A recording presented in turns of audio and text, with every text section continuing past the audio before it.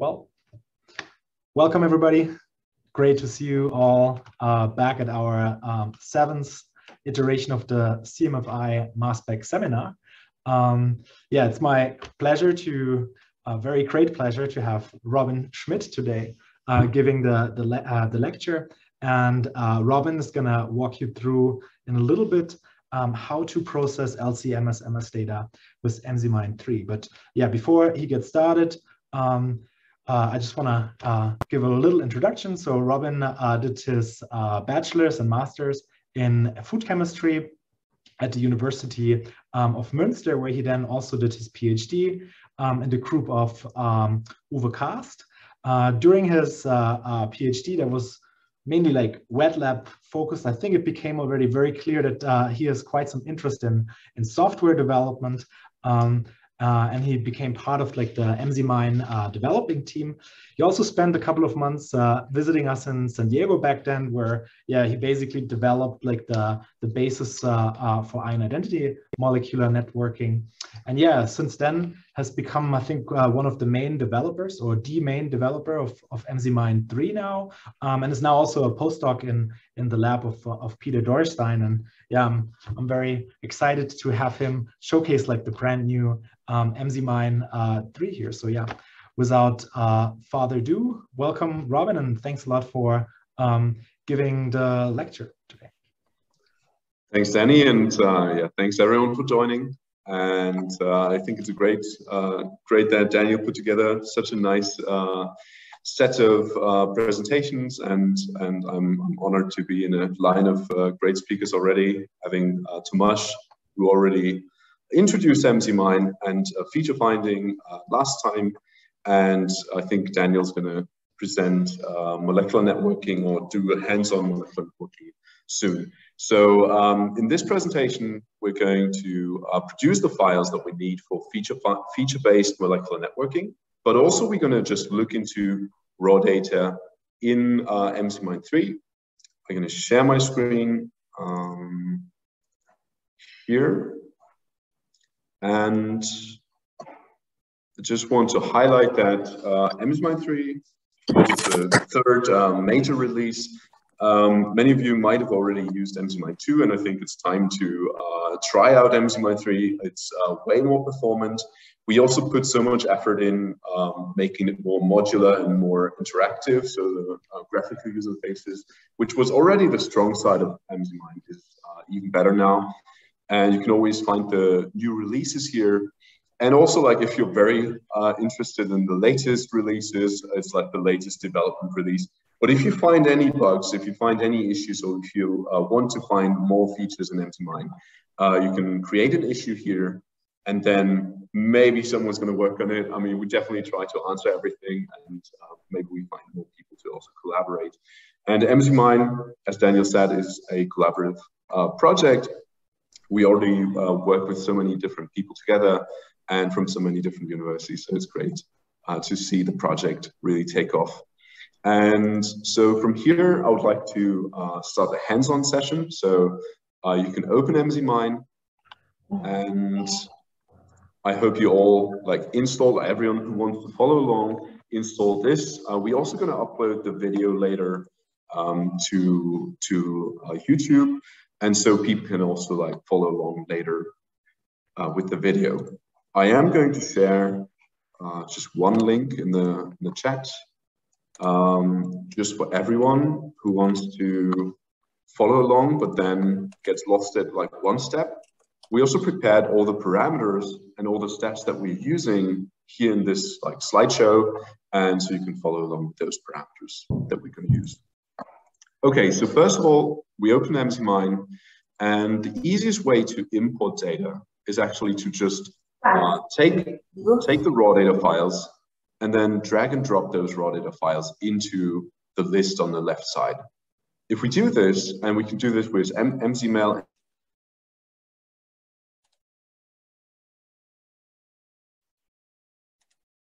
Unmute.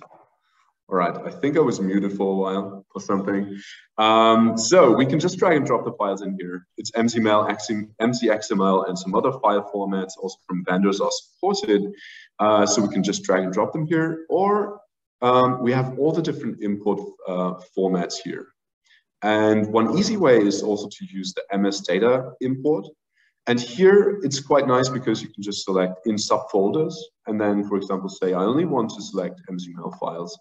And then I use the data folder, and it's just going to grab all the MZmine files in the subdirectories and list them here.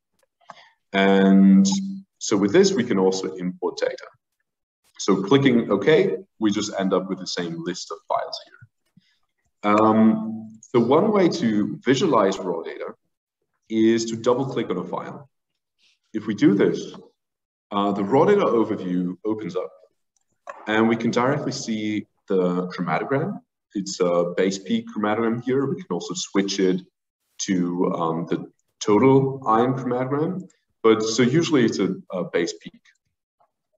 And if I click at any point here, we can directly visualize the spectrum on the right side. And we can also like zoom in by dragging the axis. We can zoom into some regions.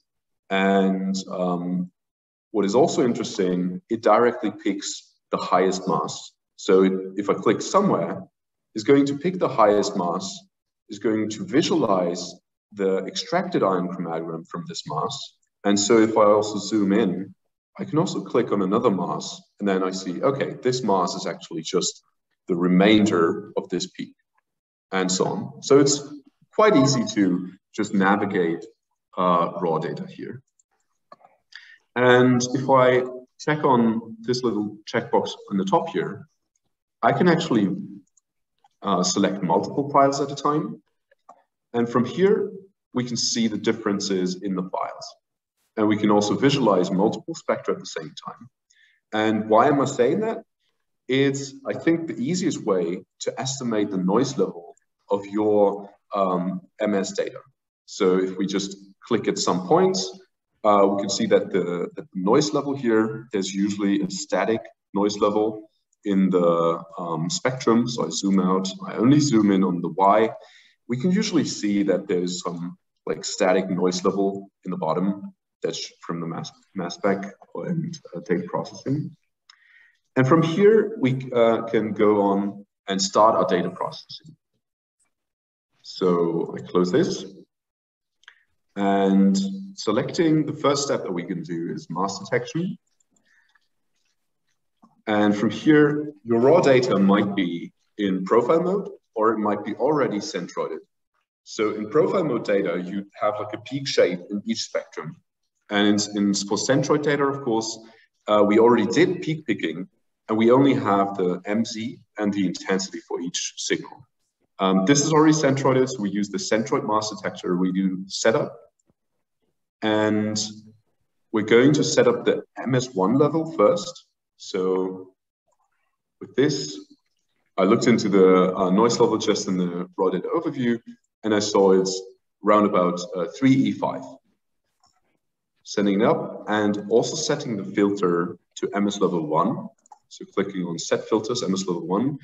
We can first apply it to all raw data files. Okay, and it's very fast, so you don't really see, but each task that we add is usually in the bottom here, and it's already finished.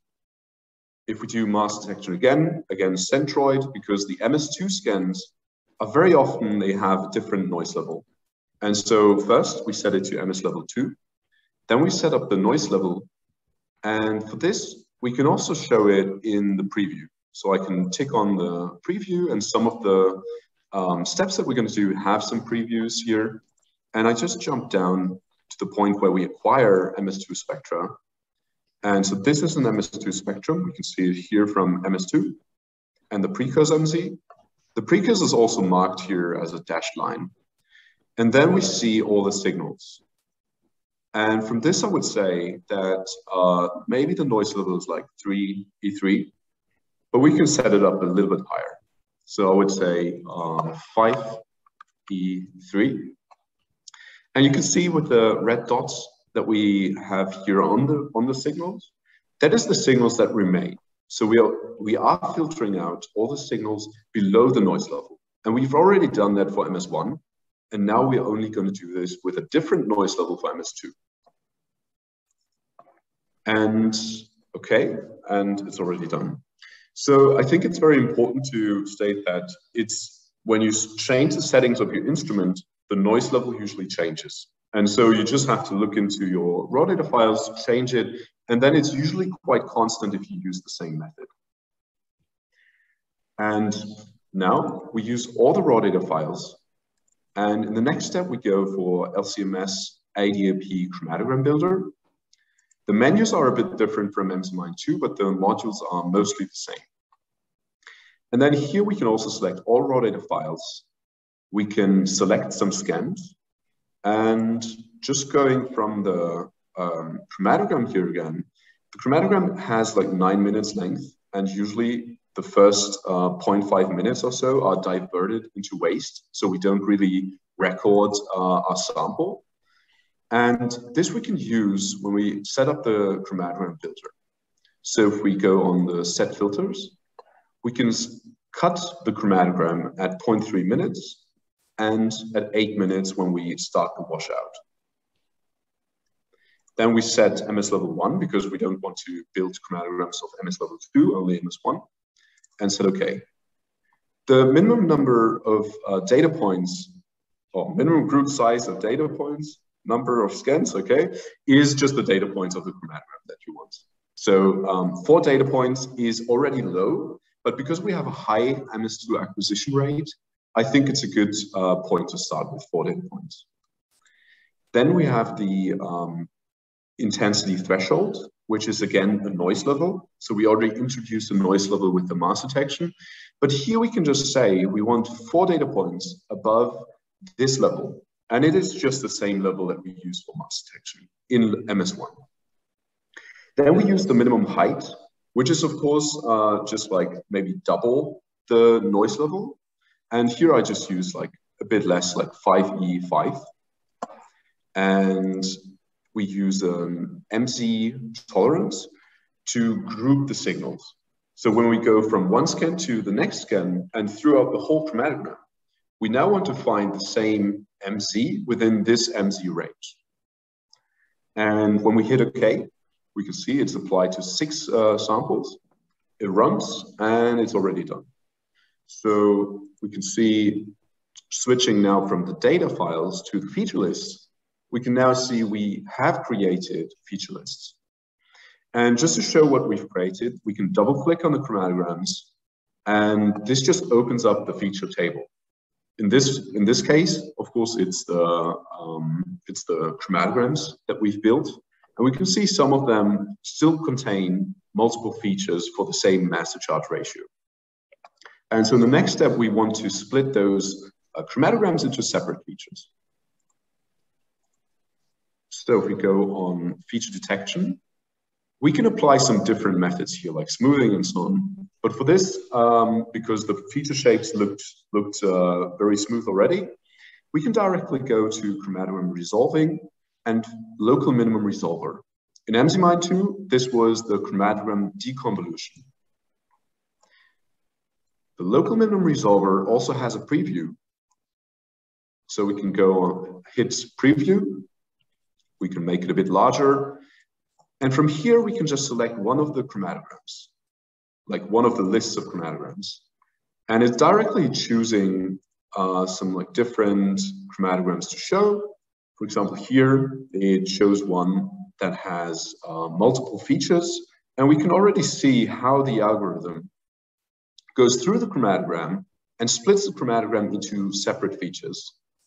And just by optimizing this, for example, we are searching for a minimum in a time range of 0.04. If we just go higher, we actually end up just merging more features. This workshop is not about like optimizing everything to the end. So we're only gonna like stick with the settings that we now have, but it's really good to like play around with some of the settings, like the noise level. We have the minimum ratio of top to edge and minimum number of data points. And with this, you can see like how good you are at separating your features. But then you should also look at some like noisy chromatograms, maybe from some background signals, to see that you're not picking those as like 1,000 features. Because if you're doing something wrong, you're going to have 1,000 noise features and only a few good features. So we can apply those settings here. So we just use the chromatographic threshold, 80%, and so on. You can find those settings again in the slides that I shared. And I already did something wrong, so I only selected one sample here. So I can remove the feature list again. I select all the samples. And then again, local minimum resolver. The settings are the same. It keeps the settings. So as selected in the main window, and okay. And now it actually resolved all the different, for all the different samples. And we can see in MZmine3, we now have like all the different samples and then multiple feature lists, like each individual step just resolved. And I think it's a good way because then you can go back and kind of like troubleshoot where did something go wrong. So in the process, you can then see where did I lose my feature of interest, and then you can optimize your settings. From here, we can select all the resolved ones, and then we go on and de-isotope. So in the feature list, we will find some isotope, 30C isotopologues of our main masses. It's a data set of small molecules. So it's just a microbe extract.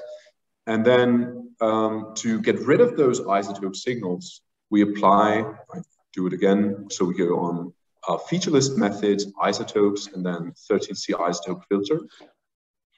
And from here, we just set up an MZ tolerance and retention time tolerance to find isotope signals that we can remove them from the feature list. And so we have just some like very basic settings. The mass tolerance can be very low because it's from the same sample. So there shouldn't be like a huge shift between the main mass that we see and the 13C isotope loads. Then the retention time tolerance can also be very low because isotope loads usually co-elute, so they have the same retention time. And then because it's small molecules, we can set up the monatomic shape. So the first mass is going to be the most abundant. And then a maximum charge of 2 is very common for small molecules. And one option that we added in MZmine3 is the never remove features with MS2. So especially for molecular networking, you're interested in MS2 features or like in MS2 spectra. And this option I think is interesting because if the instrument thought this is something that is valuable to fragment, why should we filter it out in the process of like de-isotoping here and also later on? And with this, I selected all the feature lists here, the resolved ones, and I click OK. Is going to create a new feature list. Just to see what it does without actually looking into details, we can right click and look at the feature list summary. And we can see it's now like 2,000 features that we detected. And just before we had 2,500. Of course, each main mass might have multiple isotope signals. And from here, we're going to align the samples because, of course, for statistics and for any downstream analysis, we need to have a data matrix. And the alignment is the join aligner. And from here, we can select all the de-isotope samples like this. Or we could just set up a feature list name pattern. And I think that's important because if you run multiple samples, if you run hundreds of samples, you don't want to select them manually. So if you do feature list name pattern, you can just type in star de-isotoped. So star is just going to match anything before de-isotoped. And this way, it directly selects, MZmine directly selects the de-isotoped feature list. We set up some MZ tolerance between the samples. So how much vary the features between the samples. We set up retention time, and then we can hit OK to align the feature lists. So now we have one feature list with all the different samples as columns and the features being aligned by their MZ and retention time. And we can already see that we have some missing features, but especially when we sort by height, for example, the major features, they should be in the same samples. And we can see we have two sample groups. We always have the iron addition to the samples and then without iron. And we can see that in those three samples, it was not detected, and in the other samples, it was detected. And also in the feature table, we can directly see the feature shapes. And of course, the retention time should be the same because we aligned by the retention time. But then we could see like how much they vary. And in those 6 samples, at least, we don't see like much of a retention time shift. Okay, and from the aligned feature list, we might want to go and filter some features that don't fit to our requirements. So we go on feature list methods and then feature list filtering. And there's the feature list rows filter, which is one of the most basic filters, but it allows us to define some constraints for the features and for the rows. So minimum features in a row, we can now set up that we at least need to find the feature in 2 samples because we ran them in triplicates. Or we could say we want to find the features in actually 50% of the samples. Yeah, so you can either do it as an absolute number or just as a ratio of the samples. We're gonna just filter by 2 features. Yeah, so I'm just gonna type in 2 samples. So 2 samples, and again, we have the option to never remove features with MS2. There's just the option to keep everything that the mass spec thinks is important. Now we have the filtered aligned feature list, and we're still going to see that we have some holes in the feature list. So again, for example, looking at those 3 samples here, those are holes in the feature list. And if we now want to apply statistics, or if we don't want to do downstream analysis, it's usually wise to try to look back into the raw data and try to see if there is some intensity. If we just missed it, maybe it's just very small in those samples. And so from here, we can apply gap filling. And I think gap filling is like very controversial and also misunderstood. But I think for statistical analysis, it can be like very important because it's just an informed second feature finding. So we already did a first feature finding, and now we have the MZs and retention times in multiple samples, and we can use this information to try and go back and find those little features that we were just missing before. So we can use an intensity tolerance. That's a tolerance for the shape. So as soon as the shape drops, we say the feature is like finished. When the intensity goes up again, or just hit 0. So we set it to 20% here. We have a relatively like normal MC tolerance for an Orbitrap instrument, and then retention time tolerance. We've seen that there was not like a big shift in retention time. And if we hit OK, we can see that the gap-filled feature list now also has some features here in gray, and those are the gap-filled features. Okay, and from here, I would like to export everything that we need for running molecular networking, feature-based molecular networking on GNPS. And we also want to export directly everything that we need for compound annotation in SIRIUS. So SIRIUS is a tool for compound annotation based on MS2 and MS1 information. And I think it's very, like one of the best tools actually to use. And we do have connection in MZmine to multiple different tools. And I would say the best way is just to use the export function, use their tools because they update them regularly. And then you can just use the MGF file, which contains all the spectral information you can use later on, even in like updated versions from them. So going back here, we select a feature list, we go on feature list methods export, and we're going to first export the feature-based molecular networking files. So here we just select any folder and give a file name. Then we select the basics here, so everything can stay like this. It just means we filter the rows. We use the peak area as the intensity. We could also use the height, but here we're going to use peak area. And then CSV export can be anything of this. Comprehensive is just like the whole feature table, like you see it, everything combined. But GNPS actually only uses some parts of it, so the simple is just fine. And this is the MZmine2 feature list that some people might have been used to export. And if I hit OK, it also directly opens the folder if I set it to do that. And we can see that we actually export 3 different files.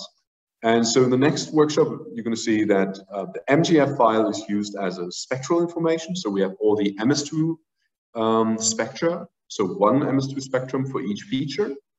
And then we have the quant file. This one we don't actually have. We have the quant file, which is the feature table. So just the area for each sample, and then the MZ retention time and some basic information. And then we're also going to export the SIRIUS files. So we go on SIRIUS. And from here, we just set it up like this, export, and we get a different MGF file for SIRIUS. And so the reason why we have 2 different exports for the same file format is GNPS uses different information than SIRIUS. SIRIUS also uses the MS1 spectra to look at the isotope pattern. And that's why we usually export 2 different files. Okay, and so this is like the basic workflow, how you can run in like MZmine and do feature finding, align over different samples, and then export and connect to other tools. And of course, we did this now manually. And I think one of the strengths in MZmine is that for like hundreds of samples, you don't want to really do it manually, but MZmine allows you to do it in a batch mode. So, and the batch mode got way easier now. We did everything manually, we optimized, and if I now right-click on the feature list, we can go again to the feature list summary, and from the summary, we can actually just directly open this batch in the batch queue. So if I click on it, it directly opens up all the different steps that we did. So we see the import MS data. It also has the files that we imported. It has all the settings here for MS1 and MS2 level. And we can also see that it directly sets the steps to run in a sequence. So this option is only available in batch mode. And it's just like those created by previous batch steps. So after the import, mass detection is going to grab the files that were imported and going to process it in a pipeline. Then we have the chromatogram builder and everything that we applied up to the peak finder. The exports are not in here because they are not really applied to the feature list. They don't change the feature list, but you would have to just go and say, okay, I want to add the GNPS export. Okay, that's not the one. So feature IO, and then down here, SIRIUS export, and this one, export submit GNPS feature-based molecular networking. And from here, we can just add more steps and then save the batch mode as a batch file and then just reuse it later on. Hey, Robin, why don't you just save it and share it with everybody? I'm sure they would be all appreciate just starting off from your batch. So then we can share the URL together with like the video later. Yeah, I think we're going to share it with the video so that people can just reiterate and actually download the files and do everything. And yeah, like, so this is like one of the easiest ways to build your batch mode. And of course you can save it. You can also load some other batch files here very easily. And another way that I would like to highlight is if you don't want to start like optimizing manually, there's also now the processing wizard. And I'm not going into details, but the processing wizard is designed to make it easy to set up a standard batch file Of course, the batch file for different different workflows might look differently, but usually the order of the steps is very similar. So we could set up some defaults here, and of course, like change some parameters like the noise level in MS1, noise level in MS2.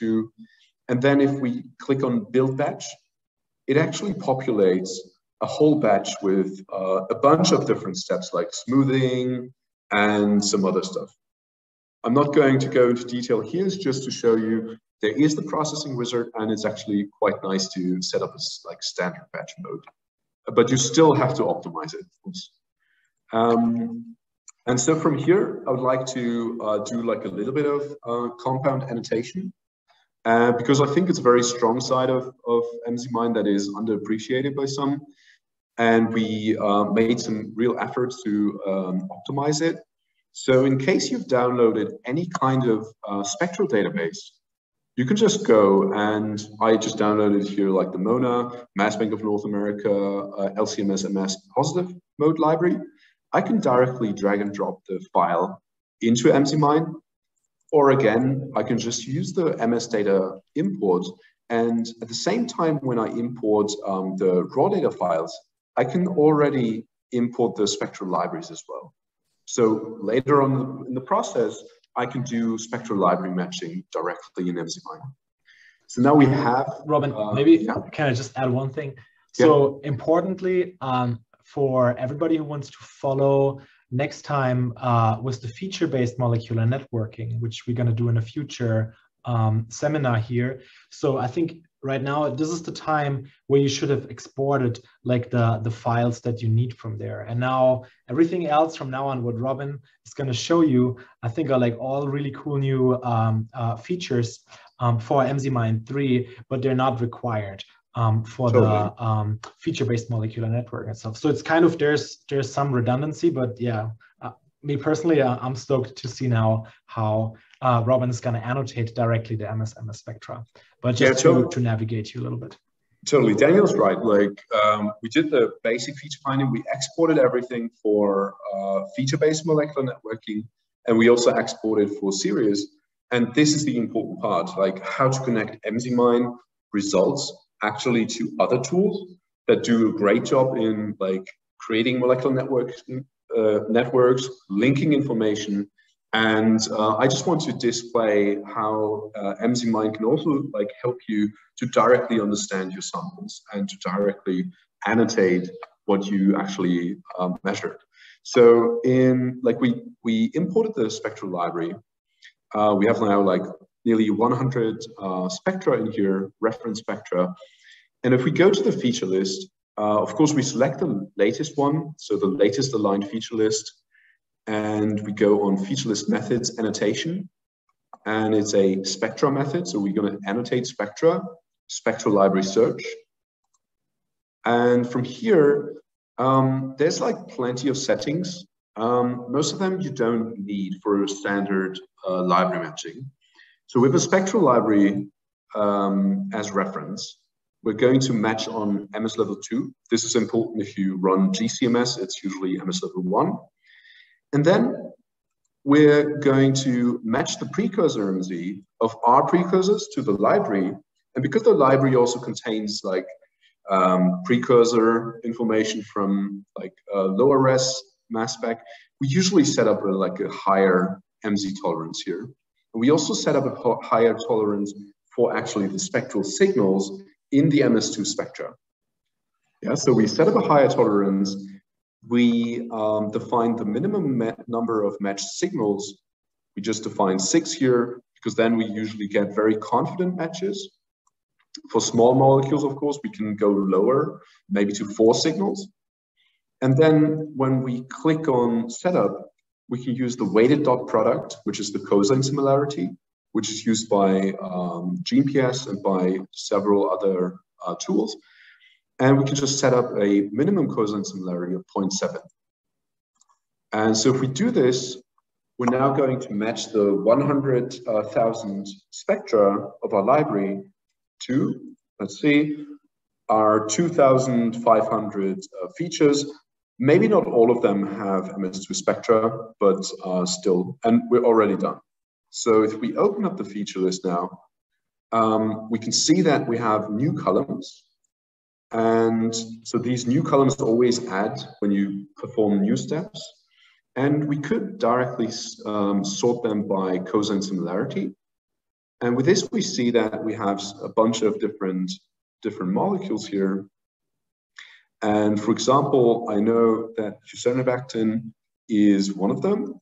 And just by going on right-click, show, and then spectral DB search results, we can open up the spectral library match.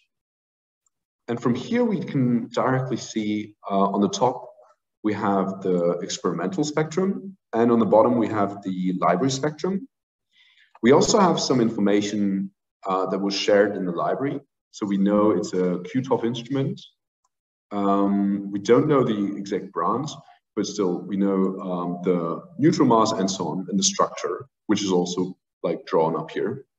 And I think it's quite nice because you can see that in the QTOF, or at least in this reference spectrum, we have several isotope signals that were not matched in our Orbitrap spectrum because we have a narrow precursor isolation window. And so all the signals were matched. We have a high score, and that's like a confident library match and annotation. And so from here, you can just go and explore what kind of molecules you found. So again, spectral library match, and we can see that we can also have multiple different matches because the libraries usually contain different collision energies and also from different instruments. Okay, so this was like only one of the methods how you can annotate spectra, or how you can annotate features in MZmine. You can also predict formulas, you can do other stuff. And we're trying to actually improve the documentation so that people can also more easily find it. And we're also going to publish some videos on that so that you can find yourself more in MZmine3. And I don't know about the time, but I think from here, I would like to show some like feature grouping and ion density networking. Because if we do LCMS analysis, like one thing that like people who look manually into data, they usually look for like the M+H signal, and then like +22, they try to find the sodiated adducts and like different ion forms that were generated in the electro spray. And so this is something that we can also automatically do in MZmine. And we're just going down here. Like when we scroll down the feature table, we will usually find some features that have the same retention time and that also have the same shape. And so we're using this information to now go in our feature list again and apply feature grouping as a first step. So again, a bit slower, we go on feature grouping and metacorrelate, which is a method that has multiple different ways of grouping features that belong to the same molecule. So it's the same molecule, elutes at one specific time point and ionizes in different ions. So first, we usually set up a retention time range that we think different ions should belong to or should be found in. The retention time tolerance should be very low because it's the same molecule. There's no big difference in the M+sodium and M+H ions. Then we can set up a correlation grouping. And with the correlation grouping, we look at the feature shape, and the standard settings are usually quite good to differentiate between features that are slightly shifted and don't belong together, and those features from different ions.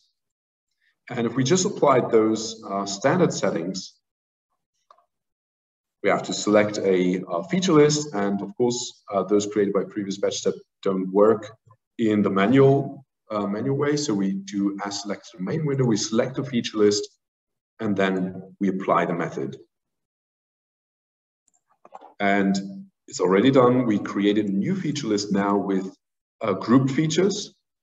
And before we look at the results, we're directly going to try to annotate those features that are M plus sodium and M plus H to each other. So we go on featureless methods, and then feature grouping, ion identity networking. From here, we can set up an MZ tolerance. It should be very low because ions are found in the same sample. So the MZ shouldn't be too different from each other. So they should fall in a very short, very small, tight window. And then we can set up the ion identity library. And we're only going to use like the most common adducts here. You can also explore later what kind of adducts you find in your analysis. That really depends on your acquisition parameters and also the sample that you're analyzing. But we're going to use M plus H, M plus sodium, potassium, ammonium, and a doubly charged protonated version. And we're only going to include one water loss here, just the main adducts. For the annotation refinement, it doesn't really matter what you set up here. This is the standard method we usually use. You can just use this. I'm going to show in the results what it actually does. So if we hit OK, and again, select the latest feature list and press OK, it's done. And if we open the feature list, we can now see we still have the library matches here. I'm going to make them disappear just for a while. So toggle library matches, they're gone. So up here, you can directly easily get rid of or like include or exclude the library matches from the table or the ion identities.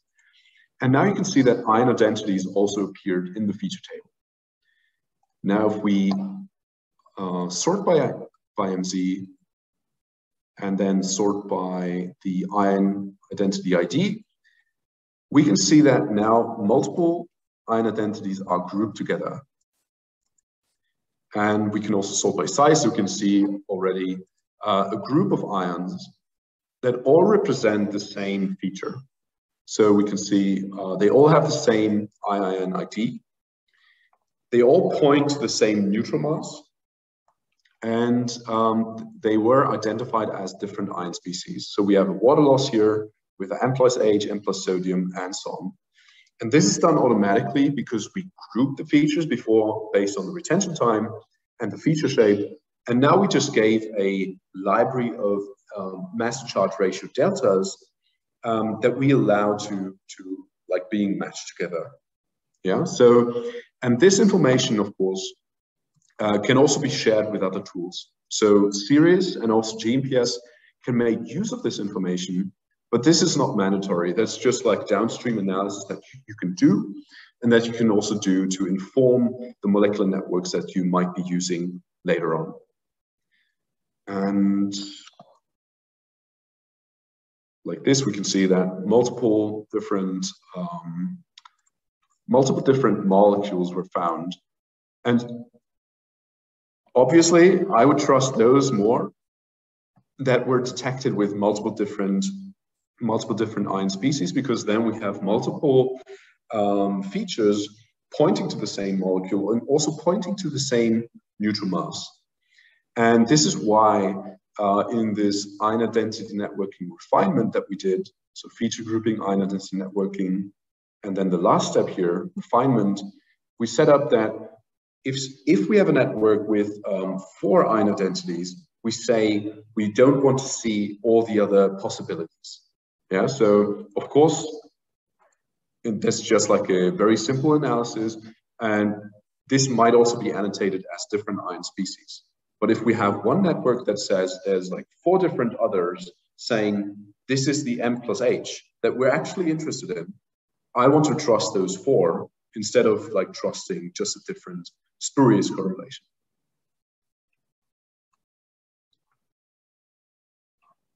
So let me see. Yeah, and from this, I would say you can just go and explore MZmine. There is different other modules, and feel free, especially if you're like a programmer, feel free to reach out and also optimize MZmine as an open community. We're very inviting for any kind of contributions. It can be a very small contribution, a very simple filter, and also for every user, don't hesitate to go to the MZmine GitHub and then also share your issues.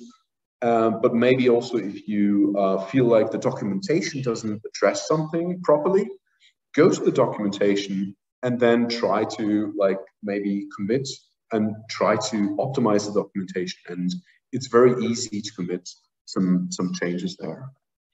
And with this, I think I would go, I would be open to some questions. Hey, Robin, before we start our question session, do you may want to like export this latest IIN edge file too? So then perhaps we could already use that in the feature-based molecular network next time as well.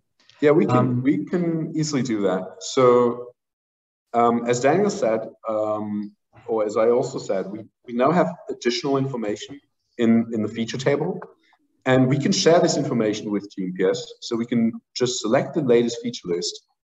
We can go on feature list methods and export feature-based molecular networking.